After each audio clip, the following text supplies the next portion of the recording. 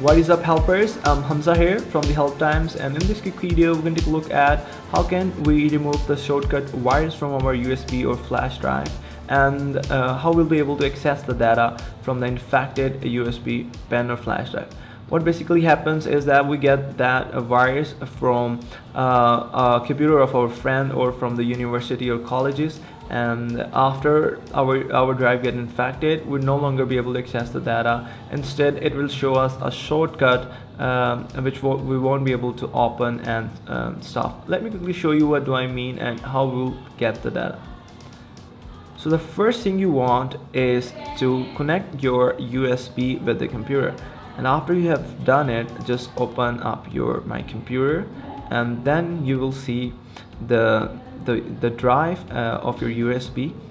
Here you can see that it's almost using the 6 GB of data, but when we open it up, we'll see just a 20 MB of file and 16 KB of file, but all the other data is not visible. Instead, it's showing us a shortcut.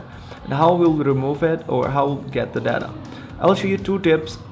One is really simple. If you're in a hurry and you just want to access the data, then just go to the search bar on the top right screen of your computer and just type in a period there, period or dot, whatever you like to say it, and all your data will appear. It's just that easy. But that won't remove the data, but you will be able to access it, access the file you need. Just open it and do whatever you want. But how will we remove the data if we just want to remove sorry, not the data, how we want to if we just want to remove the wires? So it's a really quick fix to that, and we'll do that using the CMD, and then we'll just target the drive G and then type in that command there, and that will unlock all the data in our USB. Let me just quickly do that so that you guys won't have any issue with it. Just open up the start menu and just type in run there.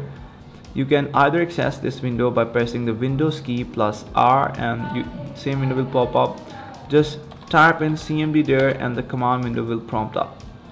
And on the command window, what you want to do is first you want to target the drive G, which is actually the USB drive. For us, it can be different for you. Just plug in your USB and see what drive your USB is using, and after that just come here and type that letter and press the colon, shift plus semicolon icon, and then press enter.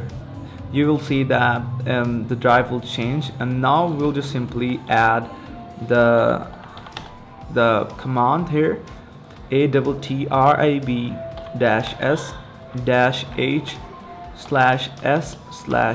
and then asterisk, period, asterisk, and now we'll press enter.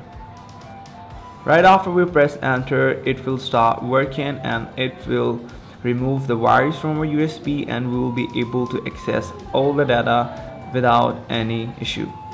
So here we have it. We are able to access the data from our infected USB flash drive. So here we go, guys. We can access the data freely now. So guys, thank you so much for watching, and if this video really helped you, then don't forget to like and share this video, because that really helps us. And don't forget to subscribe also, and I will see you in the next video. Thank you so much for watching.